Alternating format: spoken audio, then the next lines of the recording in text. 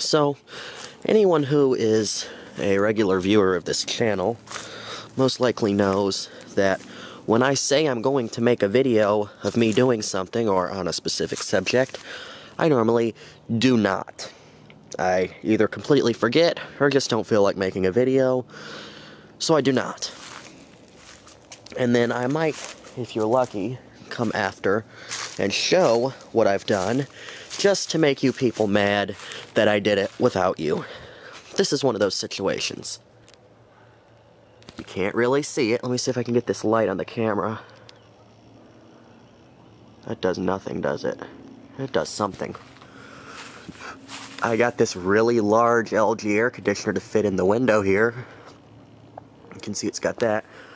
Now this unit actually has a drain plug that you can pull out there, but this one actually had a drain plug on the very bottom that I could remove, but it had to be unscrewed from the inside. See it there? This fits quite like a glove in this window. I mean, really tightly. I don't have any curtains, skirts, accordions, whatever you call them, for the sides. But that's not a problem. I'm just going to get some foam to wedge in there. Okay, so as you know, that unit is a 240 volt unit. So I had to run a 240 volt circuit to the room that I put it in. So this is our junction box here. It's got this orange SO cable. This is not an extension cord. This is SO cable. 240 volt. It's got 3 wires, the red, the ground, or the red, the black, and the white, and then it's also got a ground.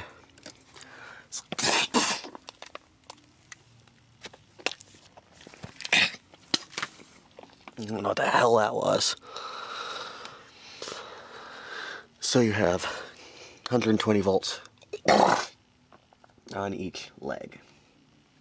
Anyway, you can see that there's no cover on this box. I gotta put the cover back on the box, but I've gone ahead and ran this cable over here, over across the polybutylene piping.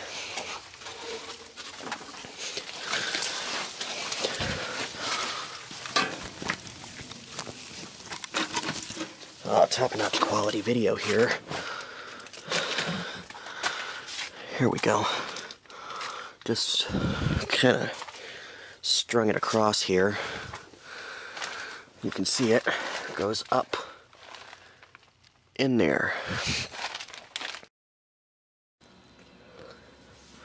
So here you can see how tightly this thing fits in this window. I have this nice you can see that there. Fits really tightly. Now, one thing I wish that this thing had is some holes here.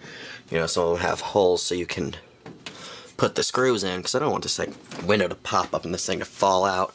This thing is heavy. It should probably have some sort of a bracket, but it ain't going nowhere. So this is a 12,000 BTU. I'll show you the outlet I put in here. I just got a handy box, screwed it here. This ain't going nowhere. It is on a stud. You can see.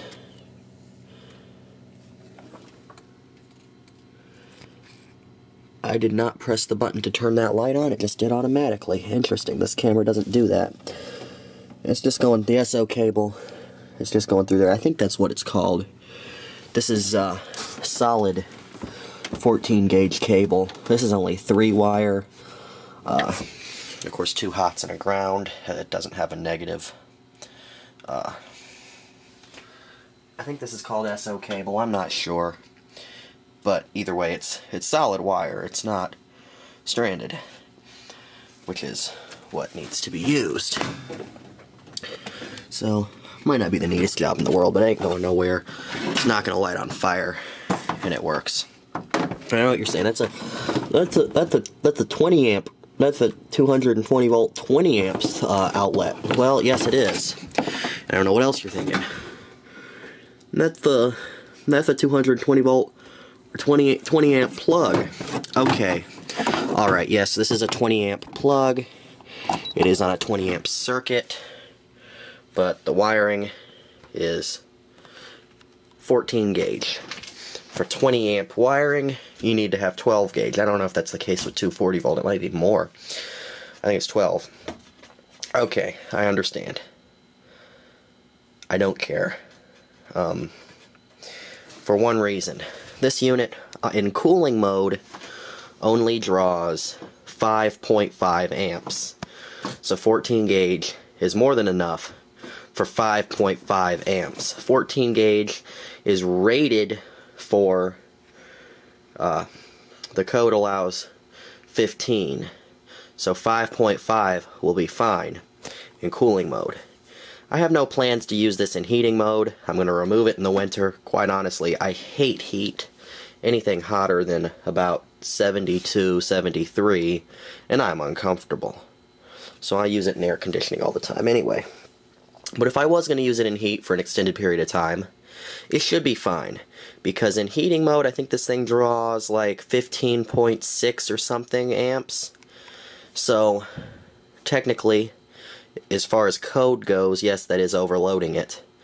But, really, a 15 amp a 14 gauge conductor can handle 20 amps. If it can handle 20 amps just fine.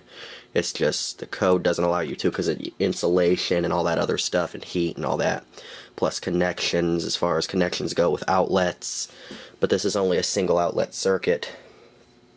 So no, it wouldn't be up to code if I was using this in heating mode to run 15.6 or whatever it is amps through it. But it can more than safely handle that just fine. But like I said, I'm not going to use it in heating mode anyway. I'm only going to use it in cooling mode.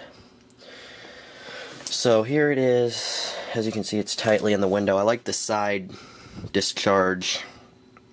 I'm thinking of a lawnmower again. The side air duct instead of the one on top. You can adjust it. And no, this is not mold. This is just dirt. I need to take this front cover off and clean it. Another thing, these vents, it's got this useless vent back here that does nothing. You can open it up to clean your filter. I know the front of this thing is dirty. I didn't clean this front cover, but that's just dirt. That's not mold. Well, it's more dust than dirt. It's been a while. I mean, I cleaned the air conditioner itself, the coils and the unit itself thoroughly. So, we'll go ahead and turn it on. We got the remote, which I actually like the remote. I know, controversial subject as far as people who collect vintage air conditioners and all that go. Yes, as far as reliability goes, a mechanical control is a lot better. But there are cases where I just like to set it at a certain temperature and it's going to keep it there. And plus I like the remote because if I'm sitting... if I don't kill myself. If I'm sitting here at my desk, I can't reach over there. And this is going to sound incredibly lazy.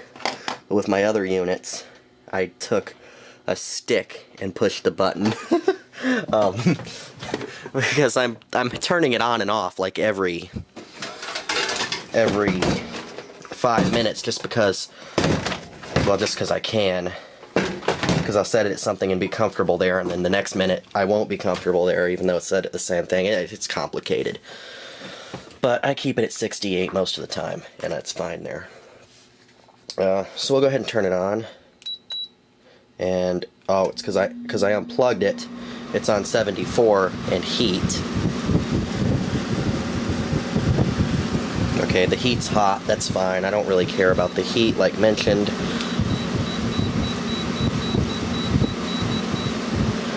This thing is a degree off, by the way.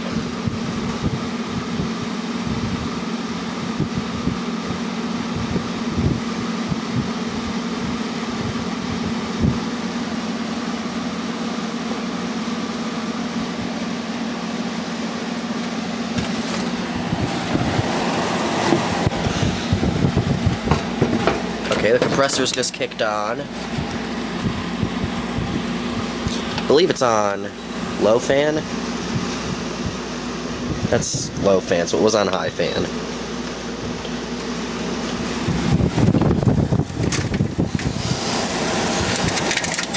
And the coils are already cold. This thing gets cold quickly. It is good as far as the charge of refrigerant goes. It's not low or anything, because it wouldn't get cold that quickly, and it's very cold already, and it gets colder. Even though this is a modern, kind of cheaply made unit, it's an LG, but it's one of the good LGs. It's more of a Gold Star LG than an actual LG. Gold Star LG. LG stands for Lucky Gold Star, I think, something like that. But it's the same company as Gold Star. If you're wondering what happened to Gold Star and why LG popped out of nowhere, well, LG and Gold Star, same company. But the old stuff that was Gold Star had better quality. Anyway, it's extremely cold. In fact, I'm going to do something that I haven't done in a while. I'm going to go find my infrared thermometer and see exactly how cold it is. Just because I'm going up above and beyond today.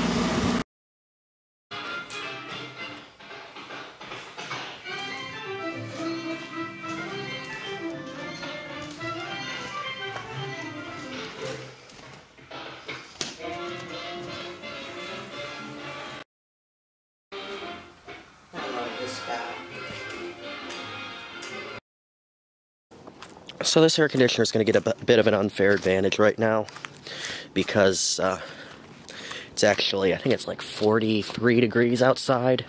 Now you're not supposed to run your air conditioner if it's above, what is it, if it's below 60, because it won't build enough head pressure to run properly and your evaporator coil will freeze up. But for the short period that I'm running it, it's okay.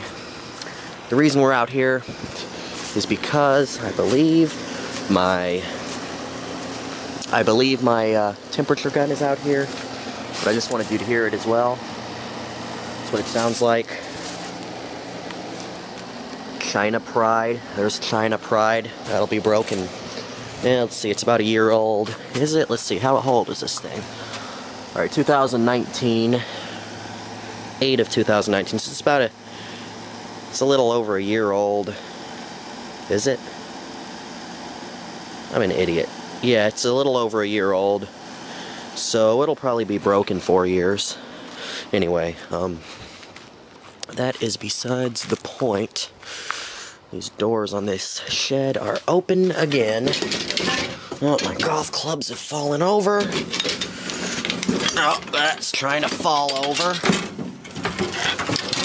And I am getting incredibly sidetracked. It's a mess in here. I am looking for my temperature gun. I'll tell you what. There is no point. This is falling off. Oh, really? Seriously? There's no point. Oh, Jesus Lord. Okay, we'll just put these over here. There's no point in recording any of this, besides for one thing that I wanted to show. You can see here this circuit that's taped off here. And is it live right now? No, I had the fuse removed. See, those were 20 amp fuses. I had the 240 volt circuit there for this heater. This is a 240 volt heater. See, but I had to borrow that outlet to put in there because I didn't have another one on hand. A 20 amp 240 volt outlet on hand. So I'm gonna have to go to like Lowe's or something and pick one of those up tomorrow so I can put that back here. And anyway, what was I doing? Oh yeah, temperature gun. Well, I shall be back once I find it, and we'll read the temperature of the air conditioner. It's incredibly annoying when you know you have something, but you don't know where you left it. You see, I have 3 different places that I store my air conditioners. I've tested them in the room that one's in. I've tested them in my workshop there, and, well, not tested them, but, you know, temperature read them. And I've done it down here. And the question is, which one of those three areas is it in? And then once we figure out which one of those three areas it's in, where in those three areas, where is it?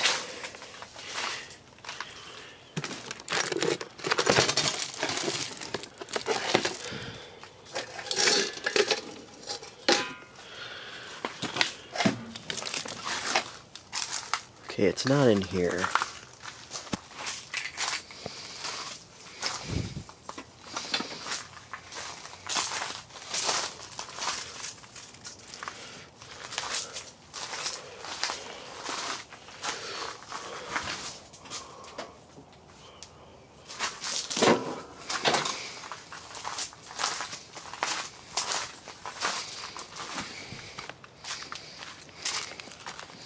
I'm thinking it's in this shed over here.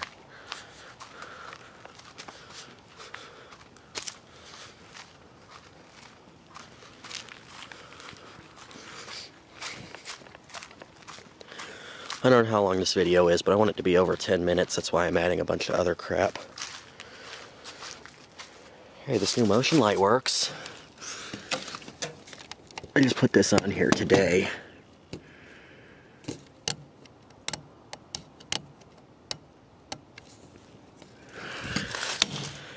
Oh crap, did I just break it? Oh no. Okay. No, it just came off. I need to adjust that better because it didn't sense me until I walked right up on it.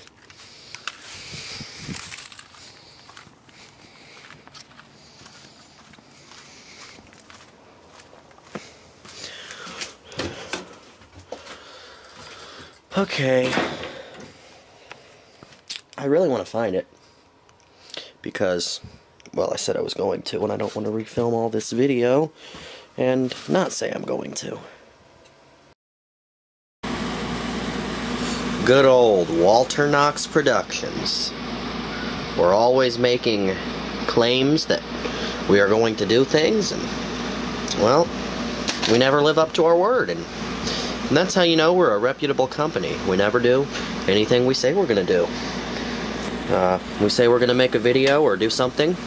Normally doesn't happen. It might sometimes.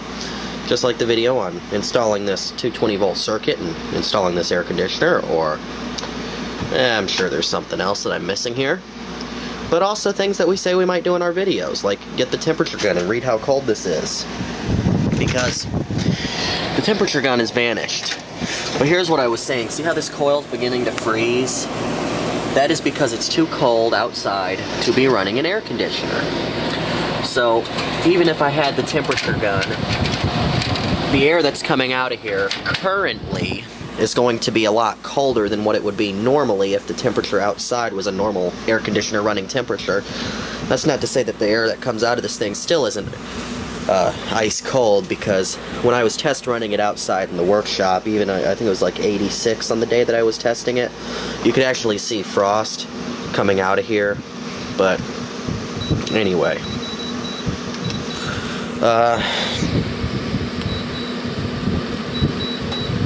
let's put it on heat and see.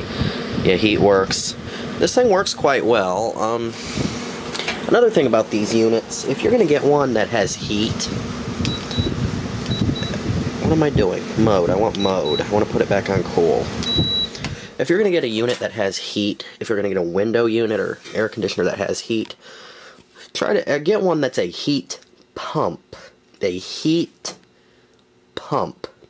Now the reasoning for that is, a heat pump is basically like running the air conditioner backwards. It's going to use the refrigerant cycle in reverse, so instead of taking the heat energy from in here and moving it outside, it's going to take the heat energy that's outside and move it in here using the refrigerant-based, I guess, heating system instead of cooling system. As opposed to this unit here, the heating, it is not a heat pump, it's just got an electric heater. And the electric heater is just like a space heater, which it has coils and a fan, and the fan blows over the coils. The coils are hot, and that's how you generate your heat. It's a purely resistive load. Now, there's nothing wrong with electric heat. In fact, I think electric heat is 100% efficient. It's the only form of heating that is. But it also takes more energy. But that's not the main issue. The issue is, if you're going to have an air conditioner in the window, the air conditioner is in the window for a reason. So is the heat pump, because it has to take the heat energy from in here and move it out there. Or in a heat pump, heat energy out there, move it in here. But if you're just going to get one like this that has an electric heat, strip heat, there's really no reason to do that. Just get a large space heater, or even a regular space heater, I mean, depending on the area that you're trying to heat. And it's going to do the exact same thing, but it's going to be more efficient because you don't have a gaping hole open in your window, because these things are not 100% sealed. And plus, I accidentally hit the power button. These things are not 100% sealed, and really there's no reason to have it blocking your window if it's not going to be a heat pump and it's just going to be basically a space heater in the window. Plus, I like taking them out every year just so I can clean it up, because if you don't clean it almost every year, these things get disgusting. There's plenty of videos on YouTube of people cleaning these things once they get disgusting, and I think I have a few videos of myself showing these things that are disgusting. And it's amazing how disgusting they get in just 1 year. This styrofoam in here, it can turn completely black if you don't keep it clean because of mold. You don't want mold, so you want to clean it every year.